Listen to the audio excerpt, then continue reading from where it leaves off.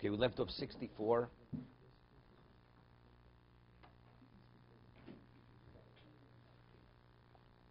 Okay, page 64. Page 60 of Chovos HaLevavos on the very bottom. V'acha ki netak miChovos HaIvorim el mashiesh bo masib levod. We're going from one's involvement in his physicality. We said the concepts, when you express, you study Torah, that allows one's emotion, one's intellect to internalize the concepts when you express it, when you teach Torah. And it creates a consciousness. This is the concept of Shivisi Hashem Nagdi Somit.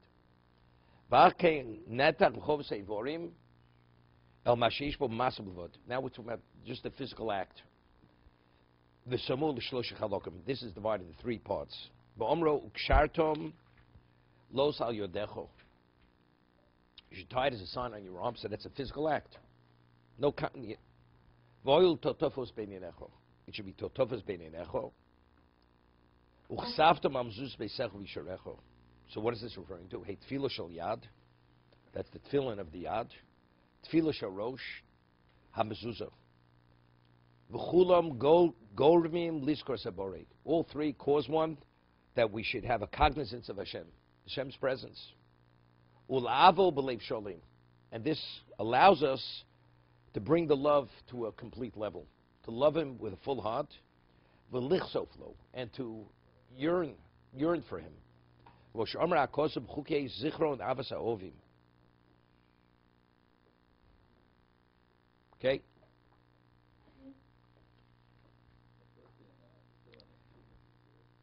Question. I'm not saying two mitzvahs. Where do we say?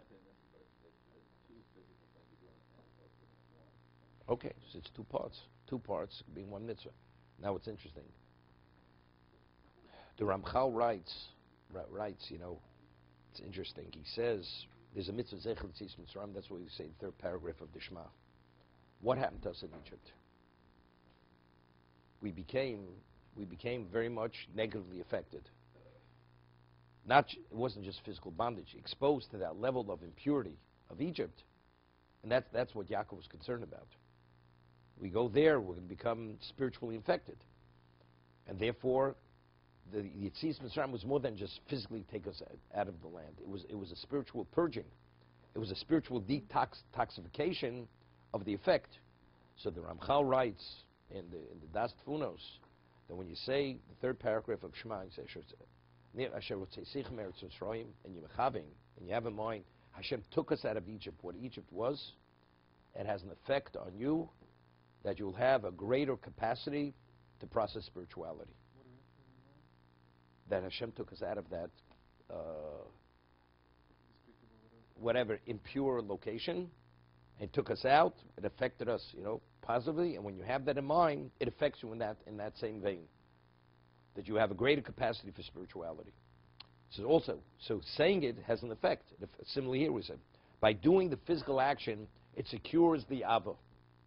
When we speak the Torah, it allows us to internalize it. It causes it allows it to become more ingrained, embedded, absorbed into our hearts, into our emotion. The whole concept of internalization is very difficult. So he's giving you many. The Shema is telling us exactly how to internalize it. Like Pipka says, I get it. Getting it is not enough to get it. You have to understand it, and you have to internalize it. Internalizing it becomes part of your perspective of who you are and what you are. We speak about a person is, what's the difference between a Talmud Chacham and a Torah scholar, right? Mm-hmm. Right? The Gemara says, Talmud Chacham's Tocho Kebaro. Right? The Aron was made of gold, and when the Torah speaks about the gold of the Aron, it says it was coated in gold, cast in gold on the inside and the outside. So the Gemara says in Yuma, what was the Aron? It was the receptacle which held the Torah, the Luchos, the Shivrei Luchos, and the Torah itself. So the Gemara says, called Talmud Chacham, Shein Tocho Kebaro in Talmud Chacham. A Talmud Chacham whose inside is not the equivalent of his outside, he's not a Talmud Chacham. What does that mean? That means you have to be as genuine on the inside. What do you mean genuine? It means it's been internalized.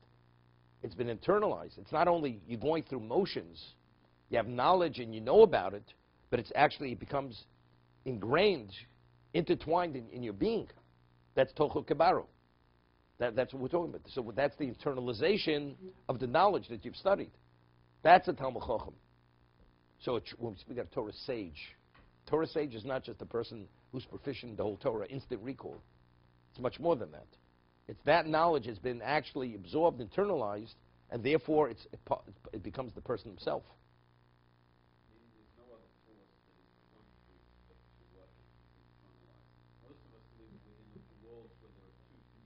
There's no me and that. It's one and the same. The driving, the motivating factor is the Torah that the person possesses.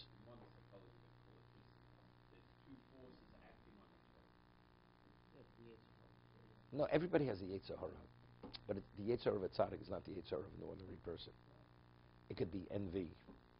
It could be application of knowledge, making them mistake, misevaluation because of a conflict of interest. But it's not you can eat non-kosher, or you're going to do something wrong. That's not the test of the tzaddik. He'll be distracted. He'll have an interest. He may make a comment which is flattery, which he shouldn't have made that comment to somebody.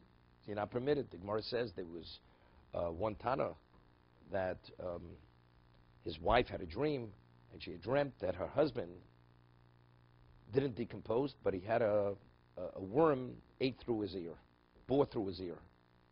And she was very upset. Her husband was supposed to be a holy man. Said, why? So the husband came to drink to the wife, told him, the reason why the worm was able to bore through his ear was because he once heard a disparaging remark somebody had made to another Talmud Chacham, and he remained silent, and he did not react to that remark. Yeah? And therefore, that was the punishment.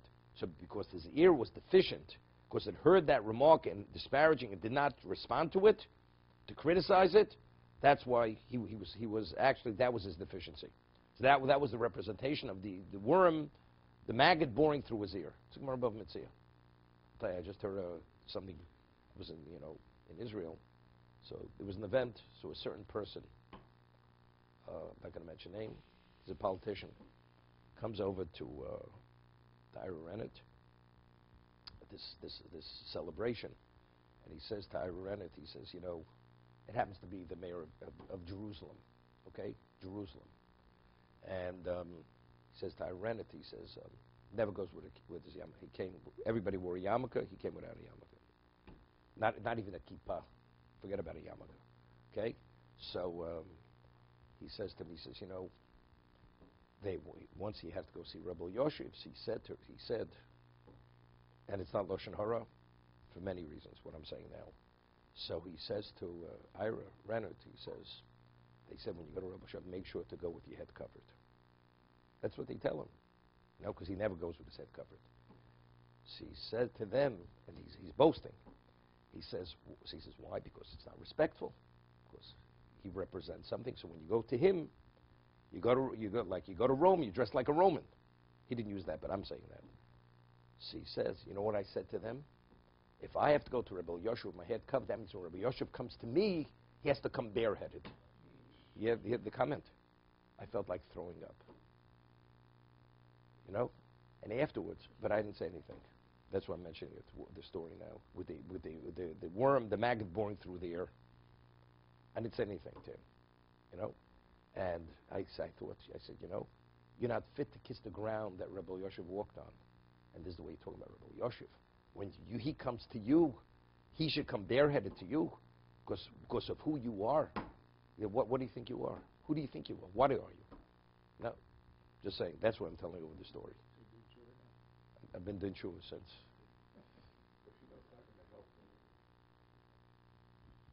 Whatever it is. Yeah, doesn't make a difference.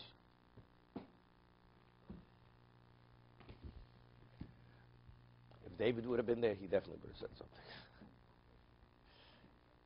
But David is very, it's politically astute. David would have been drinking a glass of wine accidentally. He would have spilt it on him. And that would have stopped it immediately.